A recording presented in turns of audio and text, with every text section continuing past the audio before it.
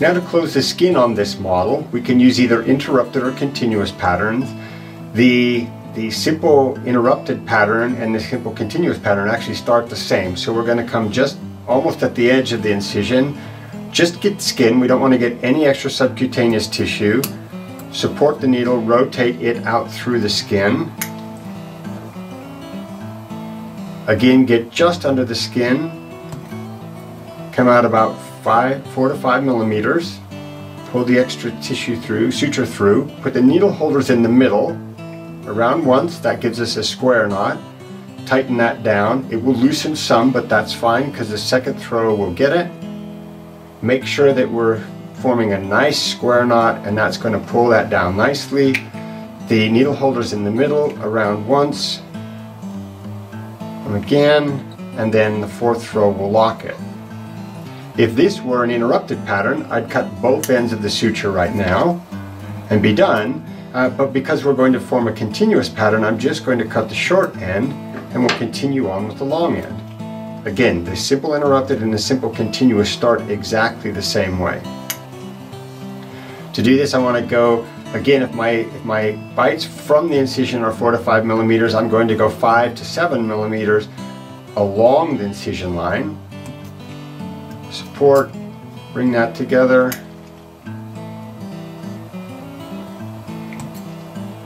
Try to make sure that your bite distance is similar from side to side and from along the incision. In this case, because the incision is close enough, I can do both sides at once. If I'm not sure that that's a good plan, then it's certainly fine to go through one side, stabilize, bring it out, and then go through the other side, stabilize, and bring the needle out. You can appreciate that my bites are fairly even, both from the incision back and along the suture line, so it gives me a chance to have a good look at that. And you should always stop and evaluate and see where you are and make adjustments. Not every suture line is perfect, but with time you can certainly improve the effectiveness and the evenness of your sutures. Notice that to effectively get the suture bites going across the incision, my needle holder needs to be parallel with the incision. If I'm working at an angle, that will make it much more difficult to get a nice even suture line. Here again, because it's close enough together, I can get both sides at once. Or I can do one side at a time.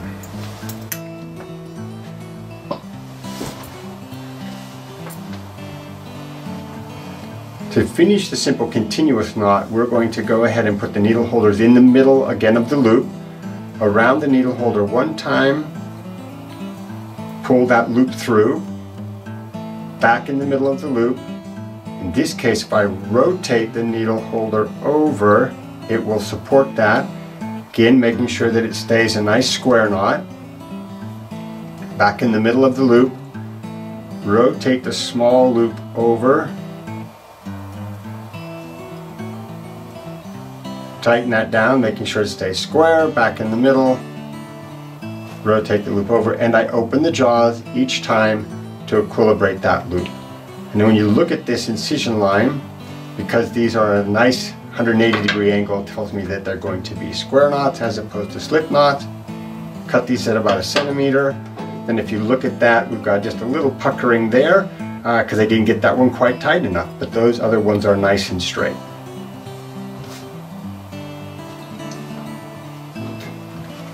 So now, once we're done, the nice part about these pads is that we can just go in and practice removing sutures. So we can remove them. You can cut every other suture. And the loop, use your thumb forceps to remove that suture material. Come down into our deeper layer. And again, remove those.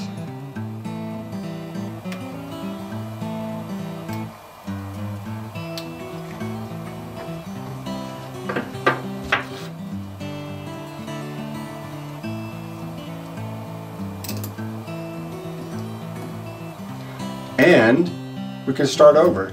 So other than where we've manipulated some of the sub-Q, you can barely see these holes here in the skin, but you can suture this multiple times. 10, 15 times, closing this particular incision, and then you can make a new incision.